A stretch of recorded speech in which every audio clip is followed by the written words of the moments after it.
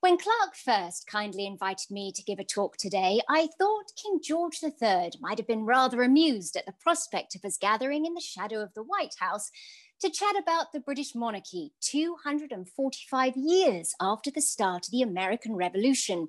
It was then he declared Americans to be traitors to the crown if they took up arms against royal authority. While the royals no longer command any authority on this side of the pond, they do continue to captivate.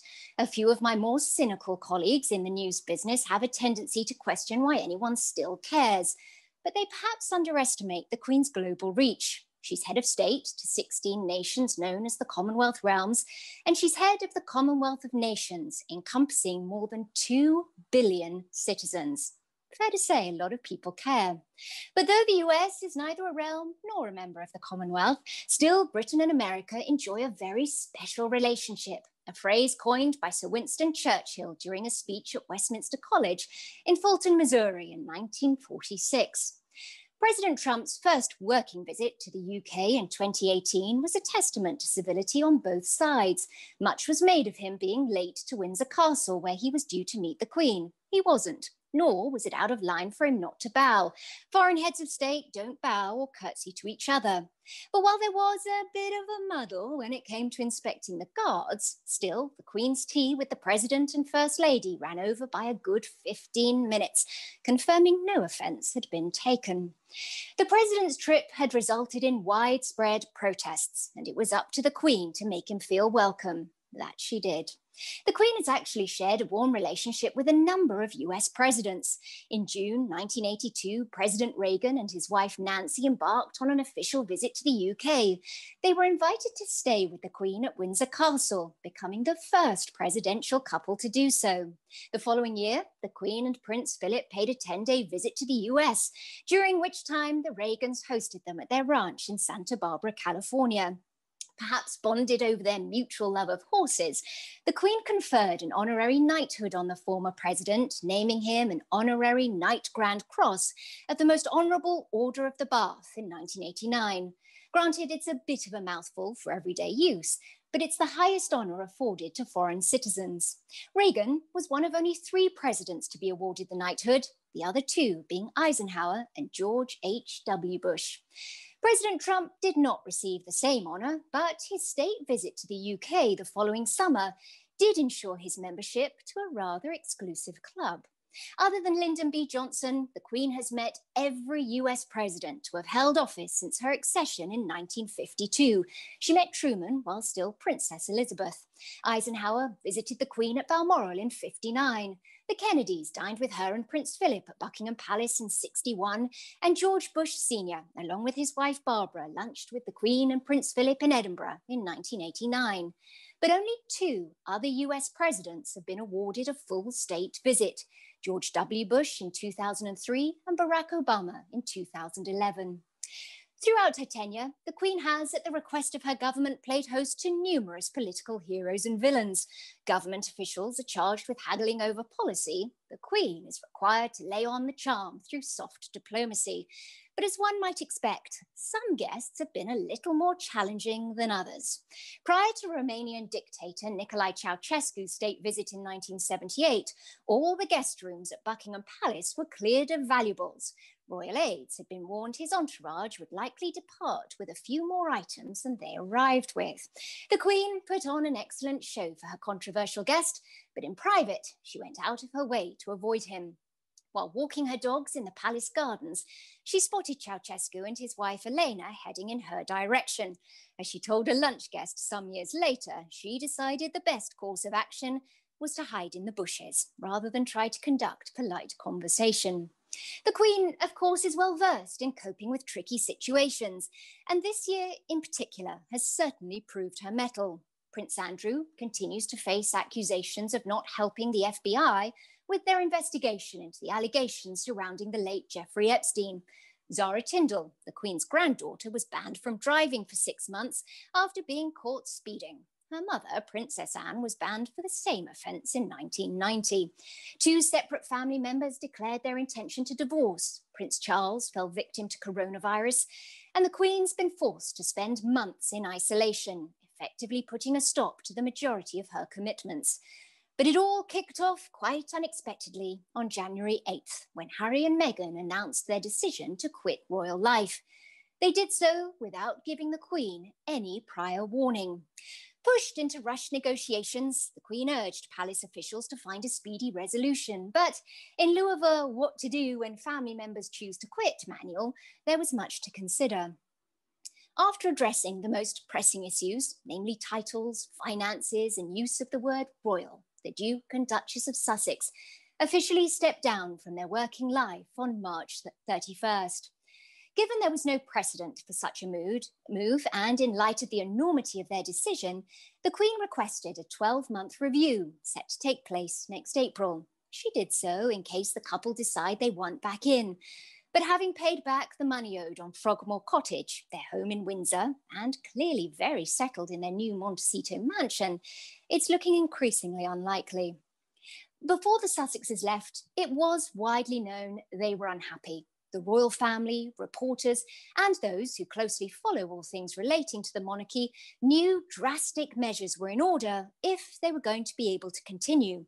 But I don't think anyone could have predicted them throwing in the towel in quite such a dramatic fashion.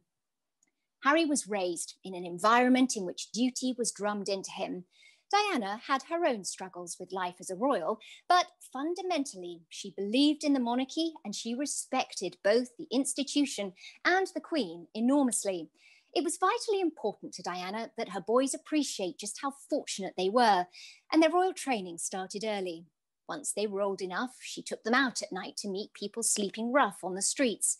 She did so quietly, without fanfare, and without the press present. She wanted them to know that with great privilege comes great responsibility. Both boys also benefited from a close relationship with their grandparents. All the Queen's grandchildren have spoken fondly of the role their grandparents have played in their lives, and they've expressed awe over their commitment to the institution they've served for going on 70 years. Where the Queen and Prince Philip are concerned, duty comes above all else. Generally speaking, we really only see the formal side to royal life, and as such, the interactions we witness between family members tend to smack of formality too. But behind the scenes, the Windsors are actually very close. Yes, they have to make appointments to see each other, but that's because they march to the beat of very full diaries. Those who spend time around them are routinely surprised to find they're very fond of each other, and they also share a wicked sense of humour, one that really comes into its own at Christmas. Very little emphasis is put on fancy presents for the Windsors. Instead, there's a bit of friendly competition as they try to outdo each other with gag gifts. Princess Anne once gifted Charles with a white leather loose seat. I'm not kidding. Pre-Meghan, Kate gifted Harry a grow-your-own-girlfriend kit, and Harry once gave the Queen a shower cap that read, "Ain't life a..." To coin a Barbara Bush phrase, it rhymes with rich.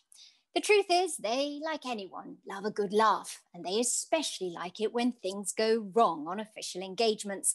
Uncontrollable snafus break up the monotony of what can, on occasion, be a string of rather mundane activities, conducted amidst freshly painted walls and newly mown grass. And there's always room for a surprise from the royals themselves. Prince Charles has presented the weather. William and Kate donned grass skirts for a traditional dance in Tuvalu, and Prince Harry once challenged legendary sprinter Usain Bolt to a race. One he won, but only because he cheated. Little did anyone anticipate the surprise that was to come in 2012, however, when the country watched agog, as the Queen took part in a skit with James Bond for the opening ceremony of the London Olympics. According to her dresser, Angela Kelly, it was the Queen who insisted on having a line. I was in London at the time, and I remember watching the ceremony unfold with friends. As Bond walked into the Queen's sitting room, it felt as though the entire country collectively moved an inch closer to their television sets. We were all thinking the same thing. It's not the real Queen. It couldn't be the real Queen. But when she turned around, the nation erupted. She won kudos in spades. In that moment, she was one of us. And it was one of the first real moments Brits got to witness a lighter side to a woman usually seen as more formal and reserved. Truth be told, the Queen's actually a bit of a closet actress. As a child living out the war years at Windsor Castle, she and her late sister, Princess Margaret, took part in a number of Christmas shows for those living and working within castle grounds. From 1941 to 44, they staged Cinderella, Sleeping Beauty, Aladdin, and Old Mother Red Riding Boots to raise money for the Queen's Wool Fund. When it comes to professional theatre, however, the Queen loves a musical. Oklahoma is one of her favourites. But given her predetermined destiny, a life treading the boards was never to be. In 2016, the Queen exercised her acting chops once again during another unforgettable cameo. You may remember when she appeared in a video alongside Prince Harry to promote his Invictus Games. In the clip, subsequently sent to the Obamas, Harry famously dropped the mic before saying boom. It was a great moment. But more importantly, I think it spoke to the camaraderie that exists between our two countries, as well as the warm relationship shared between the Queen and Prince Harry. A formal family? Yes, but one in which the key players are more than happy to poke fun at themselves. Stepping away from his family, from all he's ever known, to embrace life as a civilian will not have been an easy decision for Prince Harry, and there's no question life in the US will be a hard adjustment. It's been 8 months since he was last in England. That's the longest amount of time he's ever spent away from home. When looking for someone to blame, as some have, it's easy to assume, as the last one in, this is all Meghan's fault. But long before meeting his wife, Harry repeatedly talked of the difficulties he faced as a public figure. He has a natural charm. Like his mother, he's able to interact easily with people from all walks of life. And he's totally committed to the causes he believes in. But he's also deeply conflicted. He loathes the press, finds the obsession with his private life stifling, and at times he's found it hard to play second fiddle to his brother who will one day be king. Perhaps falling in love and having the support of a devoted wife gave him the courage he needed to kiss goodbye to the family business. Many have inevitably compared the Sussex's departure to the abdication crisis of 1936, when Edward VIII gave up the throne in order to marry twice-divorced American socialite Wallis Simpson. But Harry and Meghan's situation is very different. Edward was forced to step down. Harry and Meghan chose to. In 1936, the Church of England didn't recognise divorce. As head of the very same church, it would have been considered unconstitutional for Edward to marry a divorcee. Edward's father, George V, believed it was the royal family's responsibility to set an example, and by extension for them to champion strict family values. In doing so, he expected them to live to a higher standard than us regular folk. But Edward had other ideas. He was a party prince, a ladies' man, and one who cared little for duty. So appalled was he by his son's behaviour, George even predicted Edward's eventual downfall. In a letter to British Prime Minister Stanley Baldwin, George wrote, "After I'm dead, the boy will ruin himself within 12 months. Edward reigned for only 325 days. Of course, the royals do, in fact, represent as imperfect a family as any other. But in 1936, there were very valid fears that should Edward marry Mrs. Simpson, it would irreparably damage the monarchy. The church couldn't afford for members of the public to assume that if divorce and remarriage were good enough for the king, the same rules would apply to everyone else. Yet here we are, 84 years later, and Britain's king in waiting is a divorced man who just so happens to be married to a divorcee. Harry and Meghan's bombshell announcement came less than 20 months after their spectacular wedding held at St. George's Chapel, Windsor in May 2018. I was there that day covering the event for CNN, and the excitement in the air was palpable.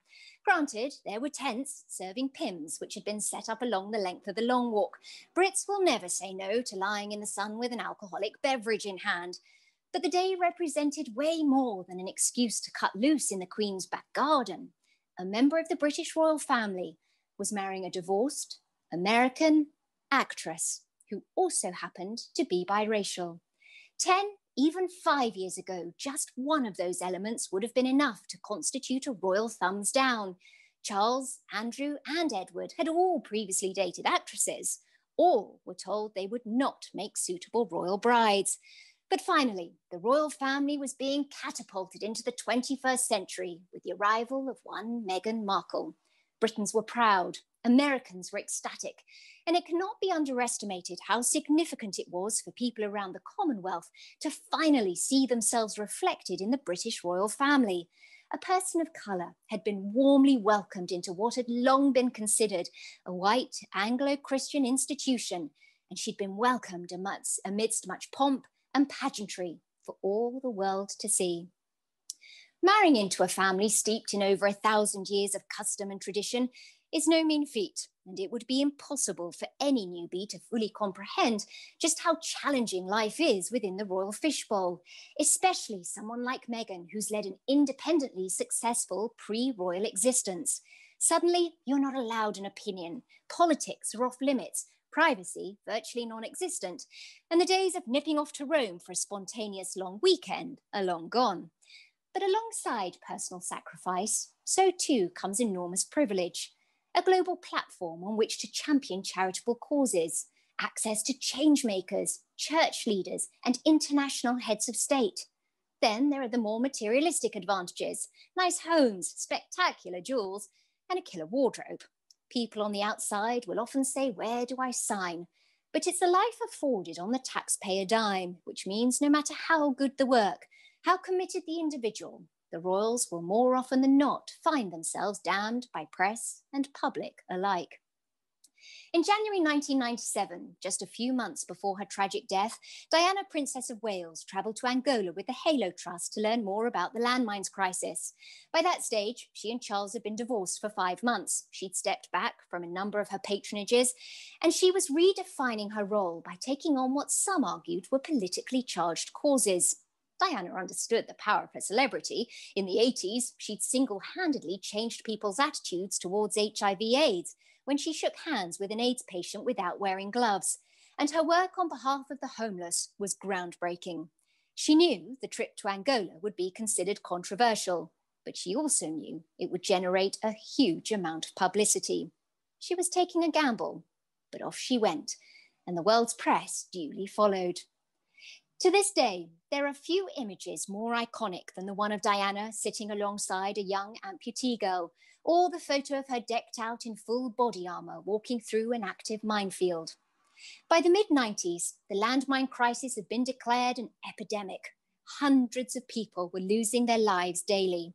Given the attention she commanded, Diana knew she could make a difference. But still, she was labelled a loose cannon by Earl Howe, the UK's then junior defence minister, who also said she was uninformed about the issue. Peter Viggers, a Tory member of the Defence Select Committee, added his 2 cents, saying the government's policy on this had been an extremely careful one, and the statements made by the Princess of Wales have not been in line with that policy. Diana's response: I'm not a political figure. My interests are humanitarian. It was a classic case of a royal trying to walk the delicate royal political divide. She knew she'd be criticised, that goes with the territory, but she went anyway. And it's a good job she did. Her visit has since been credited as a major turning point in the effort to ban landmines, and her involvement represents a positive, lasting legacy.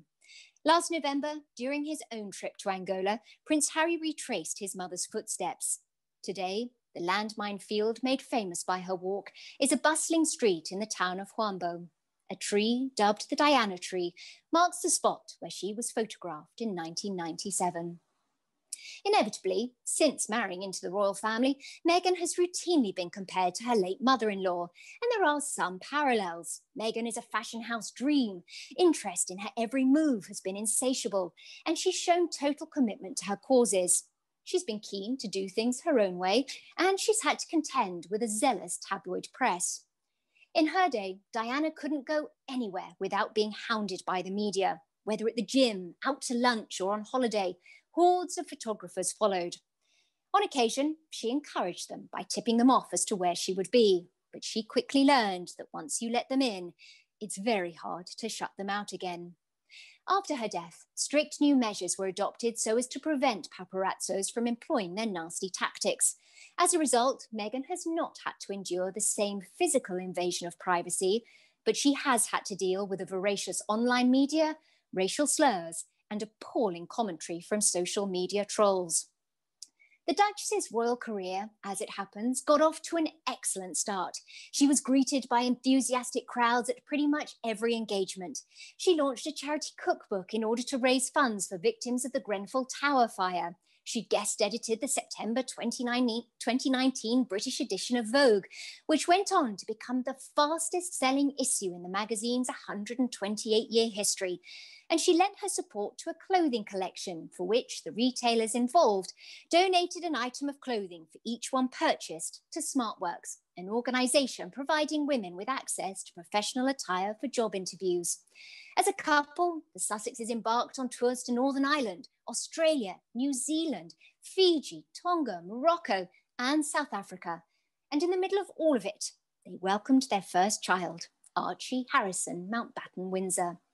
By anyone's standards, it would have been a lot. And in the end, the schedule, as well as a rabid global press, resulted in the Duchess confessing to British journalist Tom Bradby that she was existing, not living.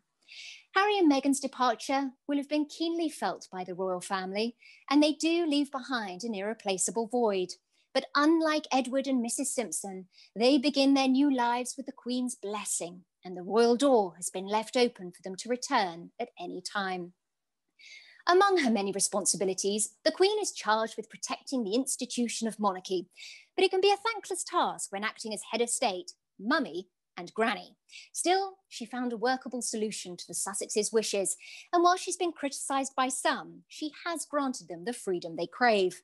Perhaps it's the wisdom of her years. Perhaps it's because she witnessed firsthand the toll royal life took on her father.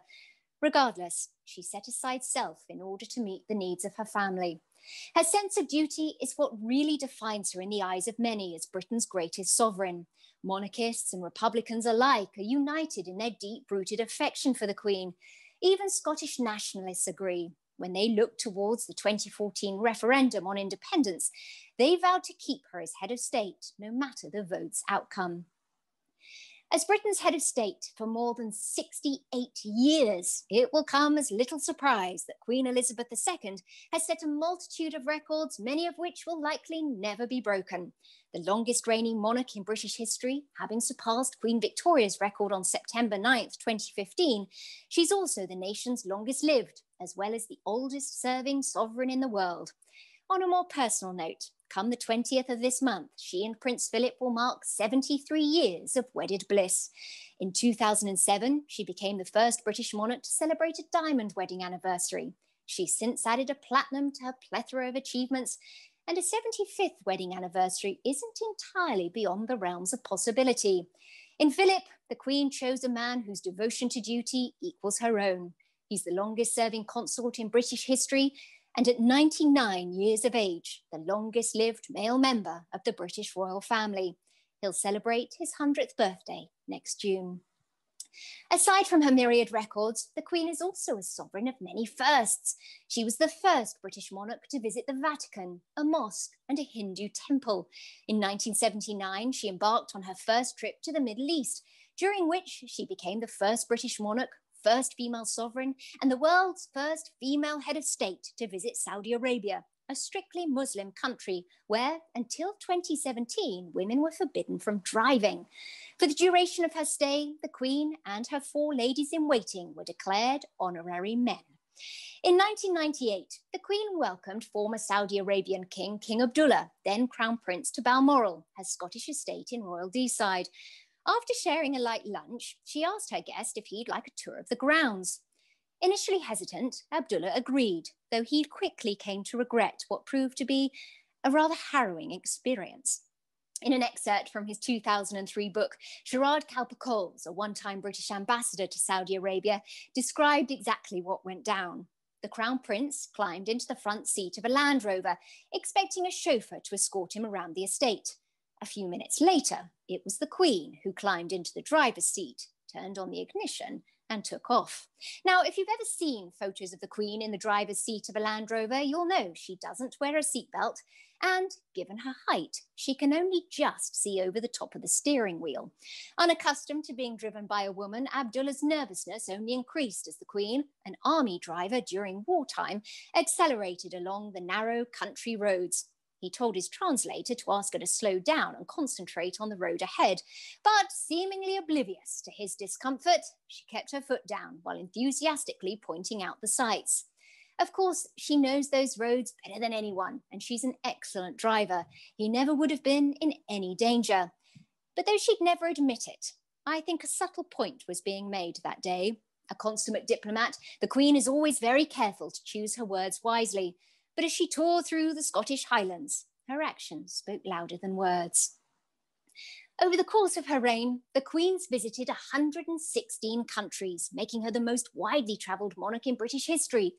Despite close family ties to former Tsars, she was the nation's first reigning sovereign to set foot in Moscow's Red Square. She was the first to step onto Australian soil, the first to open the Canadian Parliament, and the first to visit New Zealand, from where she broadcast her Christmas Day message in December 1953. During her trip to the US in 1991, she became the first British monarch to address a joint meeting of the US Congress in Washington. Her speech, frequently interrupted by fervent applause, thanked Americans for their steadfast loyalty to our common enterprise throughout this turbulent century. With a non-partisan approach, she was able to emphasize the importance of the Allied peacekeeping force. It wasn't until May 2011, however, that she was finally able to visit the Republic of Ireland. The 4-day state visit, designed to serve as a symbol of friendship and reconciliation, was the first by a British sovereign since the bloody struggle for Irish independence during the reign of her grandfather, George V, who last visited in 1911. The trip posed enormous security concerns, but her presence drew broad acclaim from Irish politicians. She wore emerald green, spoke a little Gaelic, and bowed before Dublin's nationalist memorial to those killed in the fight for independence. The Queen's ability to exercise diplomacy, even in the most tenuous of circumstances, is second to none. Needless to say, her trip was considered a huge success. Robust, fit, and healthy, there's every indication the Queen could live to the same age as her mother, who died in 2002 at the age of 101. Should she at least make it another 15 months, she'll become the first British monarch to mark a platinum jubilee, 70 years on the throne. In 2012, I was in London for ABC News covering her diamond jubilee, marking 60 years since her accession. The British media is well known for their rather cynical view of things, and many among the press predicted no one would care and the whole thing would be a damp squib. Damp it was, rainy, windy, freezing. It was England in June. But undeterred by the weather, the people came. Thousands of flag-waving Brits flocked to London over what was an extraordinary 3 days. They may be loath to admit it, but the vast majority of my countrymen relish a national occasion, especially one steeped in pageantry and tradition. I appreciate I may be a little biased, but the UK really does put on a spectacular show, and the Jubilee represented a dazzling display of royalty at its finest. The final day also granted us our first concrete vision of the future. As the celebrations came to a rapturous conclusion following a service of Thanksgiving at St Paul's Cathedral on June 5th, a select few members of the royal family stepped out onto the balcony at Buckingham Palace to acknowledge the crowds lining the Mall below. At times of national celebration, we've come to expect an appearance from the whole Windsor clan, squeezed shoulder to shoulder. But as the Queen emerged, flanked only by Charles, Camilla, William, Kate, and Harry, Prince Philip was in hospital for the treatment of a bladder infection, the message was clear. They, along with Prince Harry's eventual wife, were the royal faces of the future. Charles has made no secret of his desire for a slimmed-down modern monarchy, and his vision has largely been met with widespread approval. Joe Public has grown tired of perceived royal strap-hangers, and in order to remain relevant, the remarkably forward-thinking Prince of Wales has long recognised the royal family is in dire need of a ceremonial cull. While the plan hasn't resonated well with all members of the family, Charles has remained resolute. With Andrew's fall from grace and Harry and Meghan's recent decision to embrace civilian life far from Britain's shores, the future is looking considerably leaner. Throughout the Queen's reign, a plethora of royals have been on hand to lend their support, from her husband, mother, and sister to her cousins, children, in-laws, and grandchildren. There have been royals aplenty to oversee patronages, tours, openings, closings, commemorations, and more. But in what has become a rapidly aging lineup, a natural slimming down is on the horizon, quite aside from the one mandated by Charles. On an annual basis, the royals carry out engagements on behalf of the 16 Commonwealth realms. the 54-member Commonwealth of Nations, and a huge number of charities and organisations boasting royal connections. They attend in-palace events, such as investitures, receptions, dinners and garden parties, and as events of national and global importance occur, they fan out far and wide in order to represent the Queen.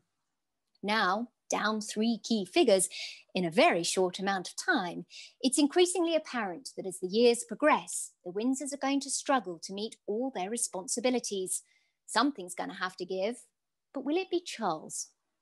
In terms of who should step up, Princesses Beatrice and Eugenie, the daughters of Prince Andrew and his ex-wife Sarah Ferguson, seem like the obvious choice. The only blood princesses of their generation, each is privately affiliated with a number of charities, and both have travelled extensively in an effort to promote brand Britain. Beatrice was the first royal to complete the London Marathon. She's since climbed Mont Blanc, and in 2018, she took part in a half marathon for children in Laos. In 2010, she, along with 6 of her friends, founded Big Change, a charity aimed at encouraging young people to develop skills outside the traditional academic curriculum. She's spoken often about her battles with dyslexia. And in 2017, she helped promote the anti-bullying book, Be Cool, Be Nice, in response to her own experiences with bullying. As a non-working royal, Eugenie, who's currently pregnant with her first child, has an equally impressive resume, and much like her sister, many of her interests complement the work of the current senior royals. Patron of the European School of Osteopathy, the Teenage Cancer Trust, and Elephant Family, Eugenie also supports an initiative focused on championing the work of female artists. She's involved with a programme committed to protecting the world's oceans from plastic pollution.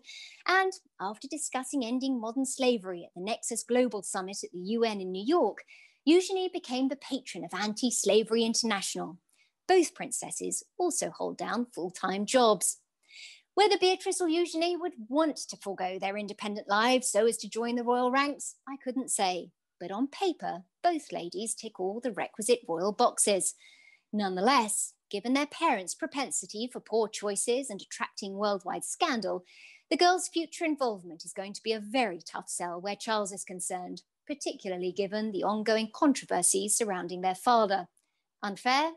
Perhaps. But nothing about life within the royal family could be considered fair. For the time being, the Queen won't be looking to replace Harry and Meghan. It's more important that the dust be allowed to settle while they undergo their period of transition. The initial terms of their resignation will be reviewed in April, at which point there'll be a better understanding of their long-term plans and the subsequent impact on the rest of the family. In the interim, I suspect the Countess of Wessex, Prince Edward's wife, will be the royal most likely to shoulder the extra load. Popular behind palace walls, Sophie shares a close bond with her mother-in-law, and she's known for her can-do attitude and positive approach. As the royal family remains in flux, the coming months represent a critical period for Prince Charles in particular. Although keen to be seen as the great moderniser, whittling the family down to 4 key figures could be detrimental to the very institution he's set to head. Aged 71, he keeps up a staggering schedule, but as king, his time will be dominated by kingly duties. It's fair to say the extended family could take on many of the responsibilities he as monarch simply won't have time for. The question is, will he let them?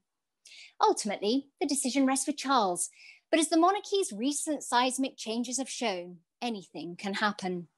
In a highly pressurised environment in which the demands are great, surely it's better to have both family and numbers on side. Life is already quite lonely at the top. Modernity, for the sake of it, may make things even lonelier.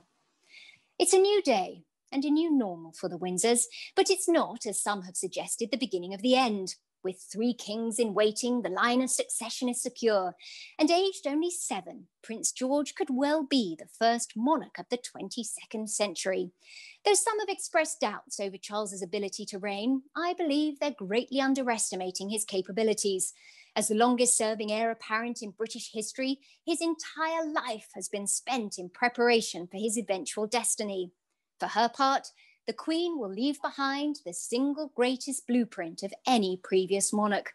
Her accomplishments have been vast, but there's still one particularly significant milestone left to achieve. On February 6, 2022, at the age of 95, the Queen will mark 70 years on the throne, becoming the first reigning British monarch to celebrate a platinum jubilee.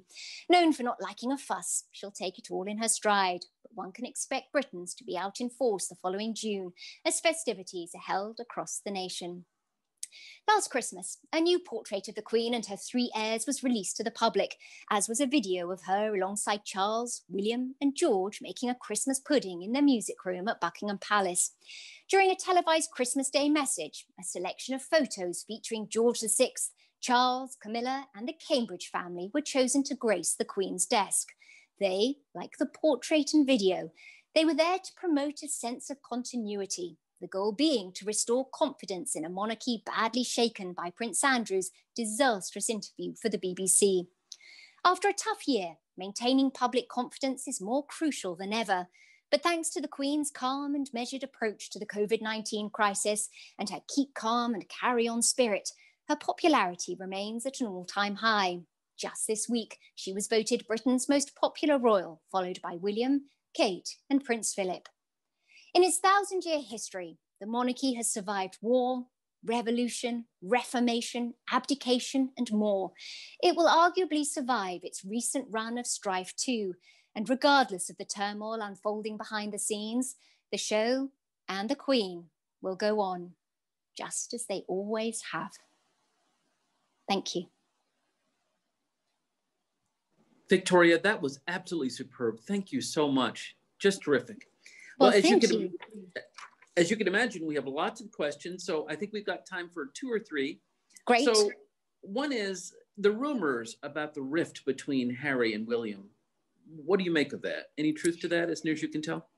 Yes, sadly, there is truth to that. And I think it's for a number of reasons. There are the obvious ones, such as Harry and Meghan choosing to leave the royal family and doing so quite unexpectedly. I think William well appreciated that they were unhappy and that there needed to be some changes, but none of the royal family anticipated them releasing the news to the public in the way that they did. So that made things problematic. But I think Harry and William have been wrestling with a number of issues for a long time. One certainly hopes they'll find their way back to each other, because at the end of the day, they're brothers, they are family members.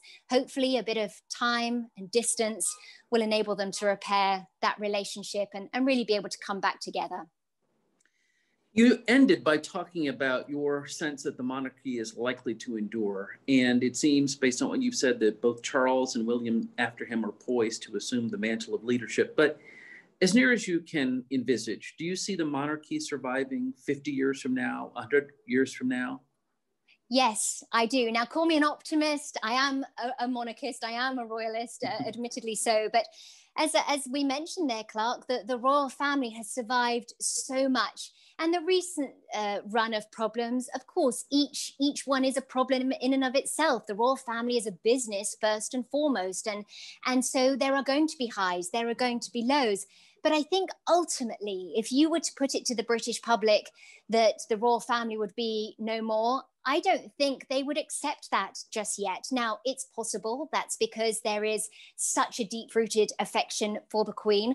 But while I'm loath to talk about the day she's not here anymore, I think sympathy over her loss will certainly propel optimism around Prince Charles. And then it really will be up to Charles to secure the people's affection. He's certainly not going to have as long to leave a legacy in the way his mother has, but I don't think Charles should be underestimated. He's a remarkable man, incredibly forward-thinking, and I think we need to give him a chance.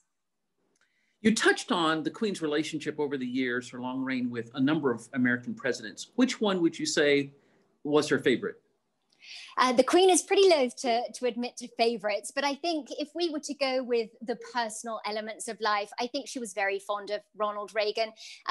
Quite aside from him being a president, he was an actor, she loves acting, and he loved horses. And they really shared a lot in common when it came to horses. He bred race horses as well. So I think there was a lot there that they could really discuss that was personal to both of them. So I think the Queen enjoyed every trip she's taken to America. She's certainly enjoyed hosting the presidents in the UK as well. But she wouldn't pick a favorite, but if I'm picking one on her behalf, I would go with Ronald Reagan. And what about the Queen's relationship with Princess Diana? Much was made of that at the time. I'm so glad you ask about this, Clark, because it's amazing how myths become fact over time. The Queen was actually very fond of Diana, and I think she tried really hard to make things work for her. Diana being lost the way she was at such a young age in such tragic circumstances, there's a tendency to absolve her of any fault in terms of the role she played in her breakdown of her relationship with the royal family.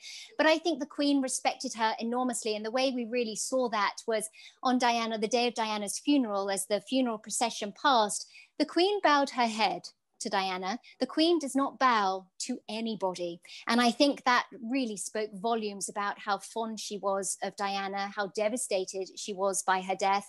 And certainly behind the scenes, she did everything she could to help. But there's a point where when the two key figures, namely Charles and Diana, are not prepared to help, you're kind of at a loss. She did what she could. And final question. Of course, we're all dealing with a pandemic, and I see that Great Britain is at lockdown now per the Prime Minister's announcement the other day. Yeah. Many people have commented on the address that the Queen made, which was very reminiscent of her role in World War II and her remarks then. Could you talk a little bit about that? Yes, the address was phenomenal. And a lot of people had complained, why didn't she talk earlier? Well, the Queen doesn't get to choose when she makes a televised address.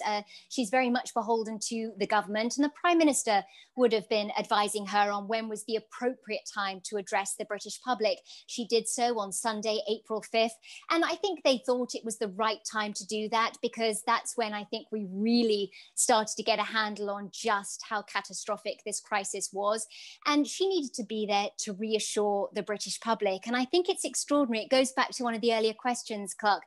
Who would think that, and she was 93 then, a 93-year-old lady coming on television and invoking that sort of wartime spirit would have such a profound effect? But it did. She was widely praised by monarchists and Republicans alike.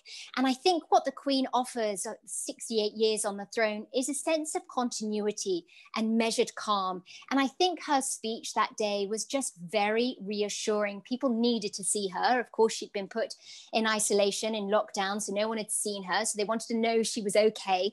But her words, the way she addressed everybody, there was no exaggeration, no hyperbole. It was just gentle, calm, measured. And I think it really boosted everyone's sense of resilience.